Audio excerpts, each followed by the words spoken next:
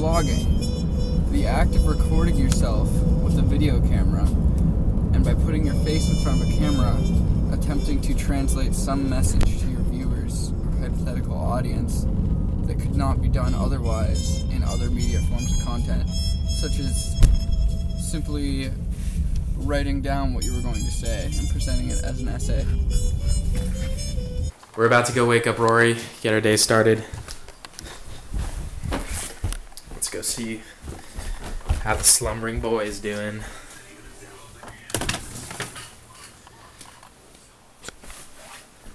Rory. Yeah. Hey, buddy. We're gonna start our day. Yeah. We're about to go out. You got anything else to say, Rory?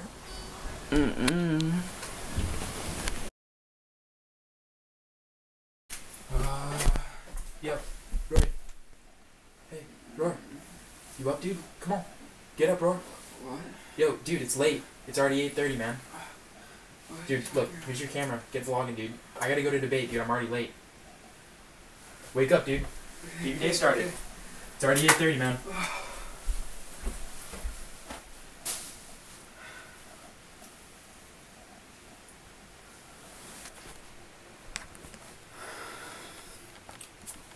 I just woke up. Gotta have a productive day.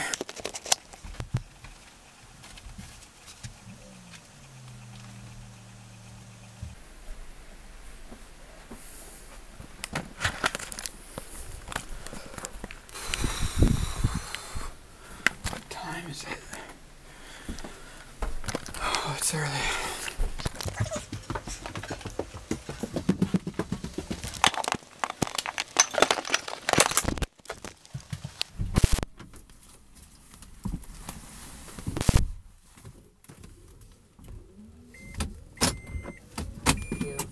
Her lover, anything else. Since the film takes on the question of how one escapes a life of poverty and So, about to go to campus to support my housemate in his debate tournament. He just broke to finals, and we're all really proud of him.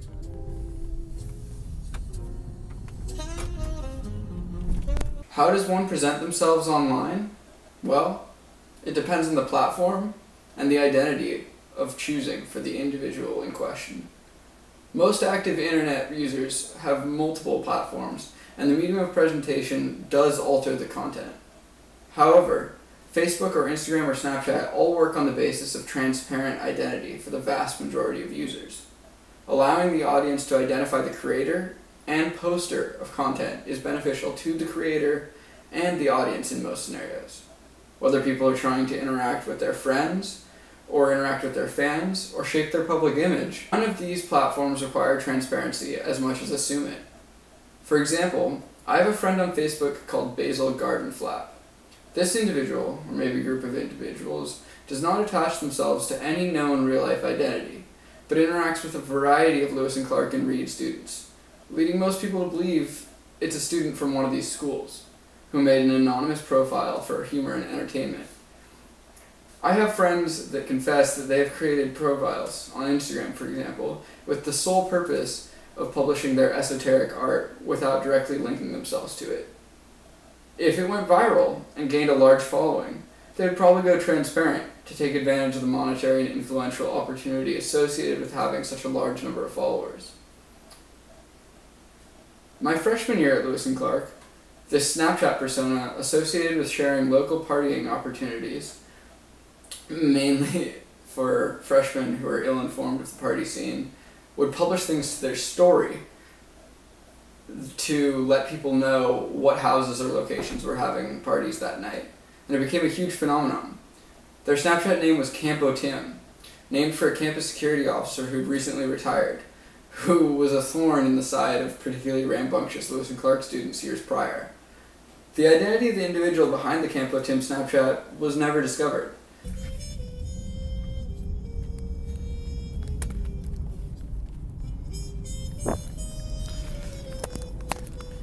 There's something funny about vlogging, in that I'm just pointing a camera around while speaking at it and hoping it turns out well, rather than actually trying to come up with any like predetermined content or ideas or thoughts that I want to like present in a very stylized way.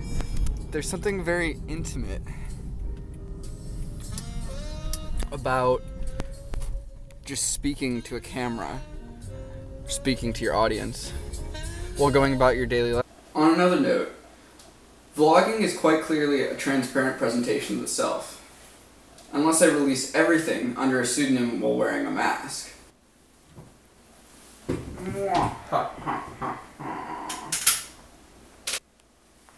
Anonymous vlogging does exist, and could be successful in terms of garnering a following or gaining virality without being linked to an existing identity.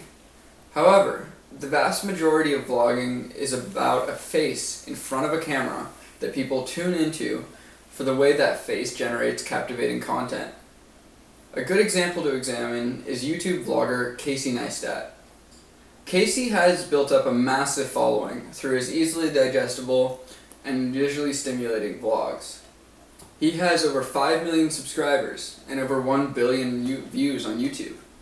I believe that Casey's success or relatable style or jealousy-inducing vlogs come from his translation and presentation of new media, projects, gadgets, and concepts. Casey advocates the teach yourself style. He basically just documents himself playing with his media, capturing gadgets in a somewhat entertaining, somewhat narcissistic way, while constantly reminding you that he never went to film school or college, and is entirely self-made, self-branded. There are two varieties of Casey Neistat vlogs. One in which he discusses his family, personal matters, stuff going on with him, your average vlog about me and my personal life, versus his other type of vlog, which generally consists of media content based around the interesting gadgets and cool entertainment industry stuff that he gets to interact with on a daily basis because of his privileged position as one of the most watched YouTube vloggers in existence. Example 1.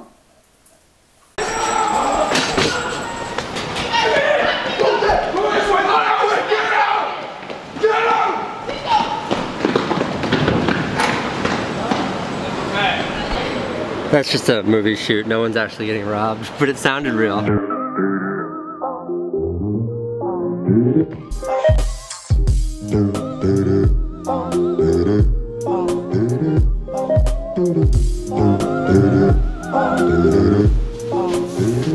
Baby's asleep, Candace is asleep. Today on the show, we have a very, very special guest. My older son, Owen, is home from college for the first time ever. And he's only here for like a day, which is sad, but it's amazing to have him home. Candace bought these for Francine. They're just all over our house all the time.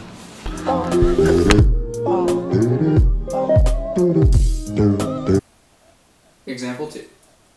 Now, my thesis on gear is pretty straightforward. I've shared it with you a million times. I always want the very best image possible, so long as it doesn't get in the way of me living my life or doing my thing. Now, what that literally means is like this. Like, when I walk into an airplane and I'm carrying my big vlogging camera, which looks like this, the flight attendant says, hey, you can't have that, there's no filming in here. It gets in the way. When I walk onto an airplane holding this, nobody says a thing. They just assume that I'm a nerd who likes to talk into a camera. And there are other places where you just can't bring a camera into. I just use my cell phone. That's what I mean by the best image possible, as long as it doesn't get in the way. The gist of this whole thesis is that this $5,000 camera is often not as good as this $1,500 camera. And this $1,500 camera is often not as good as this $500 camera, less good than this $200 camera, and this $200 camera at times is not as good as the camera on my cell phone. As far as my personal philosophy and personal hardware, I support an open system in theory. I feel as though for the user and for user interactions, having an open system of data sharing allows the most innovation and the most creative content creation. I agree with Richard Stallman that an open system is the best for science and is the best for human progress, and allows us all to move forward without being constrained by companies' attempts to gain profit and privatization of certain sectors of their markets.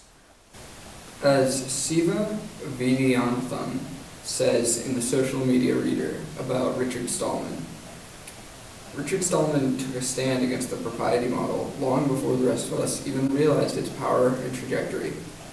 A computer scientist working in the 1970s and 80s for the Artificial Intelligence Project at MIT, Stallman grew frustrated that computer companies were denying him and other hackers access to their source code.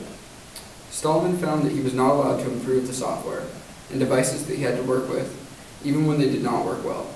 More importantly, Stallman grew alarmed that he was becoming contractually bound to be unkind and selfish. The user agreements that accompanied proprietary software forbade him from sharing his tools and techniques with others. As a scientist, he was offended that openness was being criminalized. As a citizen, he was concerned that freedoms of speech and creativity were being constricted. As a problem solver, he set out to establish the Free Software Foundation to prove that good tools and technologies could emerge from a community of concerned creators. Leveraging the communicative power of technology, newsletters, and the postal system, Stallman sold tapes with his free, as in liberated, software on them. By the time enough of his constituency had connected themselves through the internet, he started coordinating projects and conversations among a diverse and distributed set of programmers. During the late 1990s, a growing team of hackers struggled to build the holy grail of free software, an operating system kernel that would allow an array of programs to work in coordination. This group, led by Linus Torvalds, created a system that became known as Linux. It has since become the chief threat to the ubiquity and dominance of Microsoft. While Linux and the GNU, Free Software Project, have garnered the most attention in accounts of open source development, the protocols and programs that enable and empower email, the World Wide Web, IRC, and just about every other activity on the internet all emerge from community-based project teams, often ad hoc and amateur. And they have empowered both the growth of the propriety model and the open source model of cultural production to reach expansive new markets and audiences.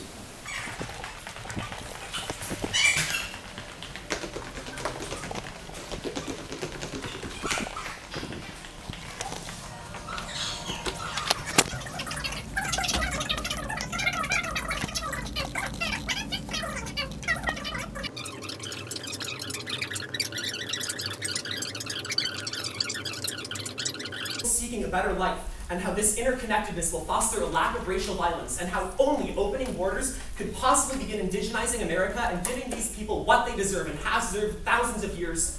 We need to end borders. As MIA said, borders. What's up with that? However, as you can see, I've been indoctrinated into the Apple closed system to an extent. I've had this laptop for 3 years. I got it my senior year of high school as a gift before I left for college. It's served me very well.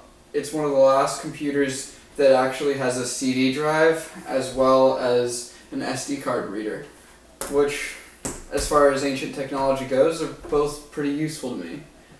It also is great for school, can run all the basic programs I need, but in terms of what it is for what it's worth, I feel like it's an overpriced piece of hardware. Most PCs allow more, I guess, high-end data access and high-end potential as far as gaming, doing stuff on the deep web, and coding, creating your own source, all have a lot more open-ended ability on the Microsoft / Google / PC system rather than Apple's closed stratified system. Apple encourages homogenization of media devices under its brand name, with increased utility for its customers as an incentive for that reason. There are numerous examples of Apple stratifying its products and customers. iMessage carries over different Apple media devices, namely laptops, tablets, and cell phones, as well as communicating in real time with other iMessage devices and appearing blue instead of green, and giving you increased utilities such as read receipts. This is a funny angle. You can just see his front headlights that are replacement headlights that have been absolutely destroyed by his driving, perfectly framed in my rear view.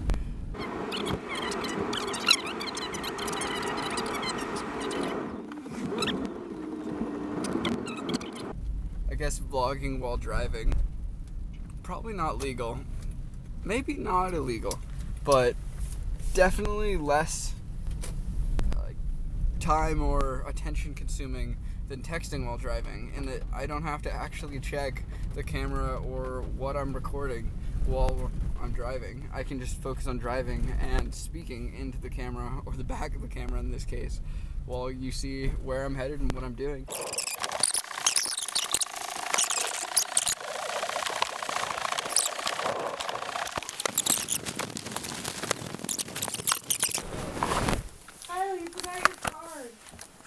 Oh, I'm still recording. You are? This is our master debater. We're so proud of him.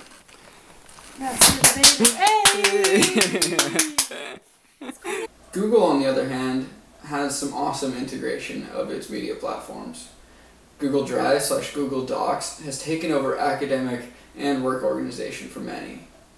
The utility and ease of use over various devices, the fact that you can access documents on any device that has internet access. I access Google Docs on my Apple PC and then switch over to my housemate's desktop to access the same Google Doc to print and work on it further.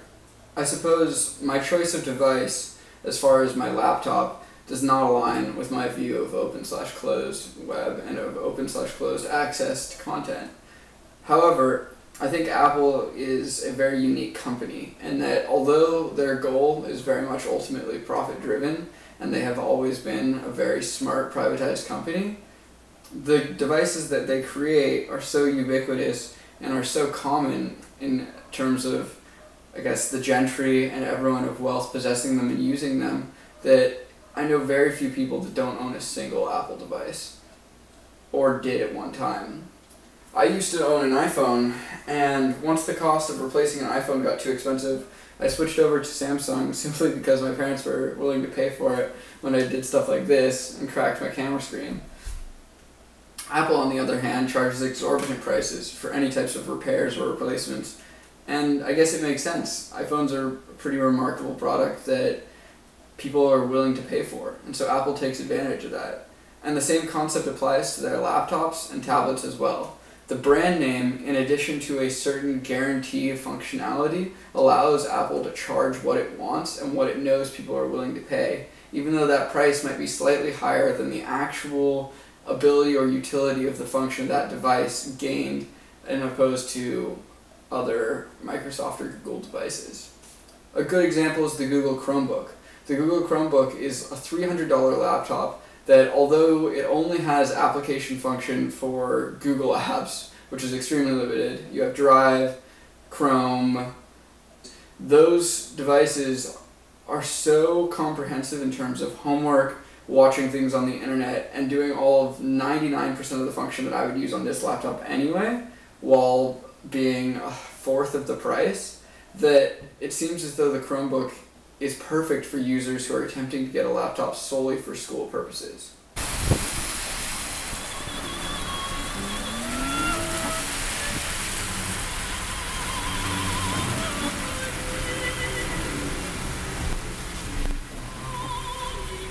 Okay, now look, I know this is like kind of a lackluster option, but what do you think of Baja Fresh?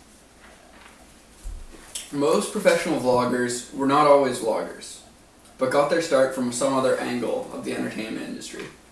Roman Atwood, possibly the most successful YouTube vlogger of all time, with almost 10 million subscribers and over 2.25 billion views, began as a prankster that moved into vlogging after gaining notoriety from his prank vids. His vlogs, just like many of the other biggest vloggers, mostly involve the use of expensive cars, toys, transportation, and leisure. It's like an intimate view into what the life of the uber-wealthy celebrity is like. The content of the vlogs give off a very particular aesthetic, that of a high-energy, privileged lifestyle, which is ironically perpetuated and paid for by continuous vlog money. Another example of a successful vlogger in this mold is Tanner Fox. A 16-year-old professional scoots person and vlogger, Fox has gained massive success through his appeal to a younger audience.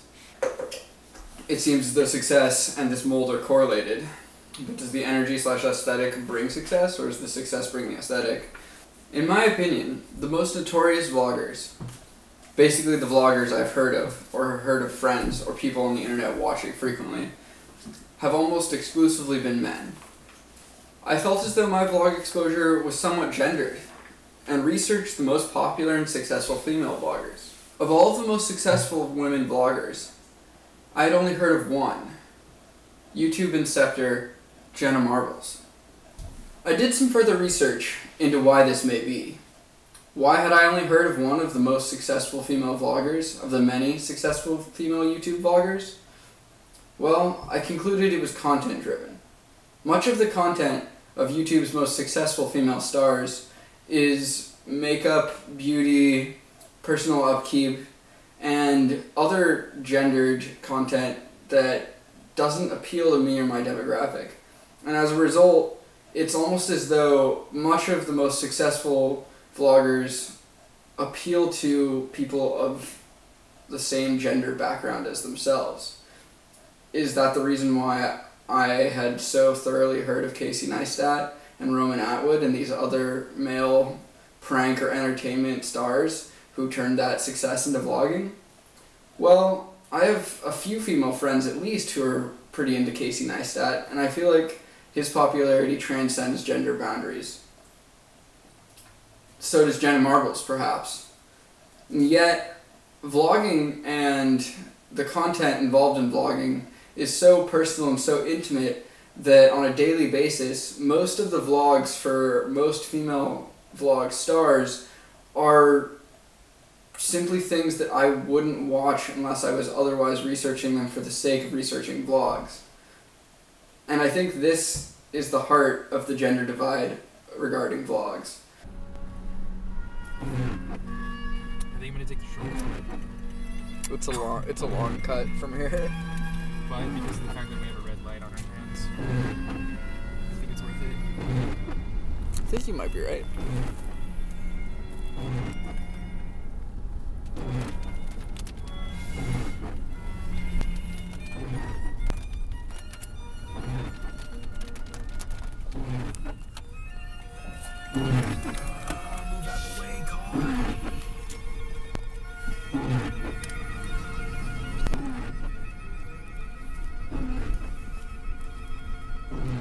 How's your visibility? Pretty poor, dude. Over the course of this day, I wanted to examine what a day in the life of an examined vlog would be like. Things like vaping, the clothes I was wearing, and choosing to vlog while driving were all attempts to appeal and mimic this vlog aesthetic displayed by the most popular vloggers on YouTube.